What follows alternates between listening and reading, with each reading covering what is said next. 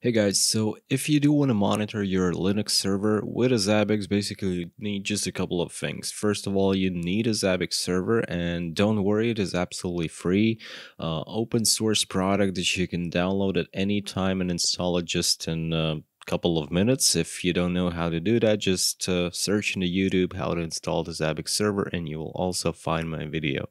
And the second thing that you need is you need to watch this video till the end. It will not take more than, again, just 10-ish minutes, and you will learn how you can set up your Linux server monitoring, and it doesn't matter what sort of distribution are you using. So first of all, considering that you already installed the latest Zabbix server, which in my case is 5.4.3, and if at the moment you watching this video there is already some newer version, let's say the 6.0, don't worry, just download and install the newest version. It's gonna be fine. You will not miss anything.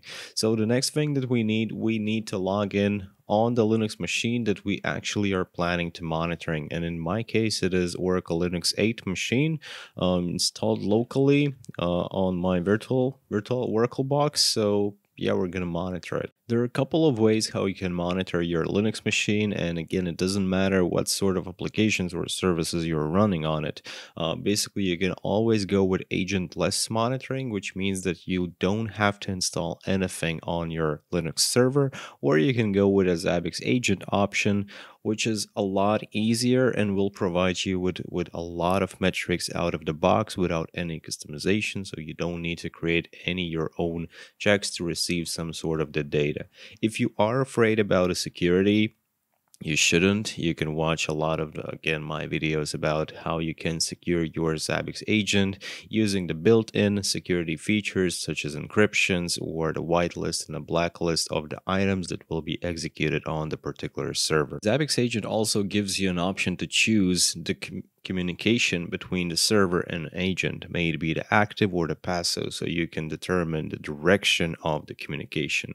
Will all the connections be outgoing from the Linux server that you are monitoring, or will those be incoming from the Zabbix server to the Linux server, again, which you are monitoring? When all the choices are made and you already decided which connection method you're going to use, you know that you're going to use the Zabbix agent. There are a couple of ways how you can actually install it. First of all, you can go just to the zabbix.com download section, and you will find a Zabbix agents. So this is the place where you can download the pre-compiled, pre-installed agents. Just download them, copy paste, or with an SSH or whatever to your Linux server that you're planning to monitor, and install it. Another option is if you have an internet access from the Linux server that you're planning to monitoring, you can just add a repository, official repository of the Zabbix, and then just install a Zabbix agent. This is a very lightweight software, lightweight agent, so installation will take only a couple of seconds, assuming that the internet connection is good, and also there is no complicated configuration to be done. When the agent is installed on your server, you need to open its configuration file, which is always by default stored in the etc zabbix_agentd.conf, and you'll find quite a lot of parameters, but don't worry, we don't need most of them.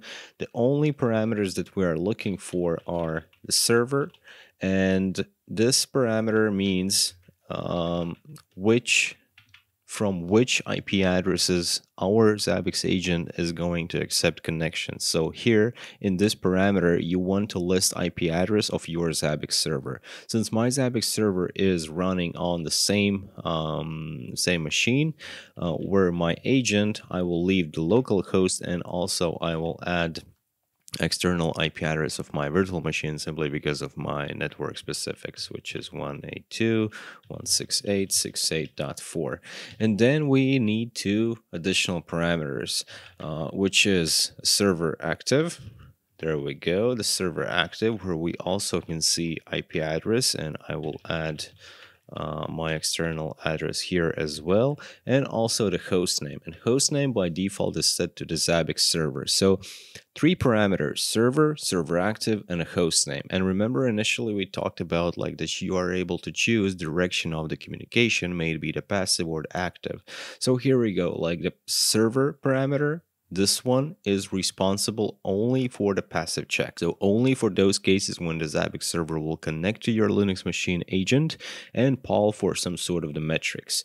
This, however, server active and the host name is responsible for the active checks only. And what is important here, so here, of course, we can have IP address from which agent will accept connections. And in the server active, those are IP addresses to which agent will try to connect and request what sort of data do I have to monitor. And then the second parameter for verification is a host name. So host name, in this case, in any case when you're configuring active checks, must match identically with the host name in the front end that you created for this host to be monitored. So if in this one we set it like training Linux host, then we must set it exactly like that in our agent configuration file. So training Linux host. And remember, this is also case sensitive. After we made these changes in the config file, well, that's it. We can save it and we can start our agent. So systemctl start Zabbix agent. The last things to do are in the Zabbix frontend. So we can go back to the creation of our dummy host that we're going to be using for this training purpose. So training Linux host, which is just as I specified in the config file. There must be at least one group for this host. That's a mandatory requirement. We need to add an agent interface. And again, if we are planning to use a passive checks, then we need to define it here. If we're planning to use active checks, then interface is optional. So remember, this interface Zabbix agent is for passive checks only. Monitored by proxy, well, in this case not. So we're monitoring it straight with a Zabbix server. And then like, okay, we can add a host. But we see that there are no items, there are no triggers, and the items are exactly determining what sort of the metrics we will be collecting from our Linux server. So to start monitoring actually and start to collect some data, we just need to open the host, go to the templates, and search for Linux. And you will find quite a lot of official out-of-the-box available templates officially created by the Zabbix and maintained. So those will have quite a lot of items. So we can check the first one, Linux by the Zabbix agent. As I mentioned, there are quite a lot of options also with the agentless monitoring, as example with SNMP, but the agent will be most convenient, trust me.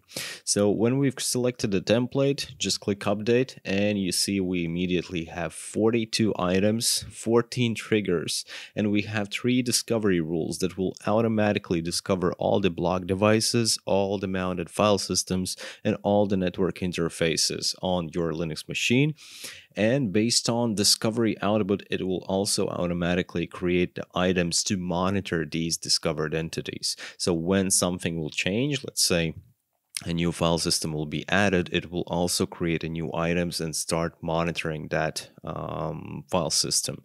So right now, when we added a template, we created a host, we just need to wait a couple of minutes and then we'll see this ZBX icon green, which means that the monitoring is successful and we can check the latest data in the monitoring latest data. So after a minute, we can see that the color turned to the green, which means the connection to the specified interface is successful, and we can go to the monitoring latest data in our front end, select our host, not Apache, but it's from the Linux server, so training Linux host, click apply, the host group, yes, like this. So, and there we go. We have quite a lot of items about a CPU, like memory, CPU idle time, utilization, interrupts per second, number of CPUs, local time, agent ping, system uptime, description, boot time, and all the other stuff.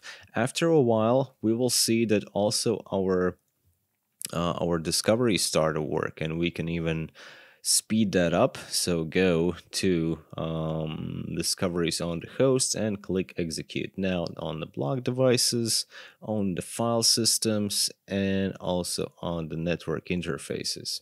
And now if we will check on our hosts once again, we see that instead of 48 items, we have 68 items. And you can see that the new items were discovered from the specific host about the file systems, about network interfaces. And again, we also should see at the moment new data coming in. So this will show up in a minute or two. And that's it. That's the easy way how you can monitor your Linux machines with a Zabbix absolutely for free. You don't need to spend a lot of money on the system resources for the Zabbix if you're planning to monitor only a couple of Linux servers, Linux devices. So for just one single machine, you will be absolutely fine with just a Raspberry Pi installation. And if you have some sort of customization, some custom services, applications, or whatever that you also need to monitor, you can easily do that with a Zabbix. You can extend your items, use the pre-processing, and you can learn all of that in my channel where we have guide and tutorial videos basically on all of the functionality that you can find in the Zabbix. So thank you guys for watching, and we'll see you in the next ones. Goodbye.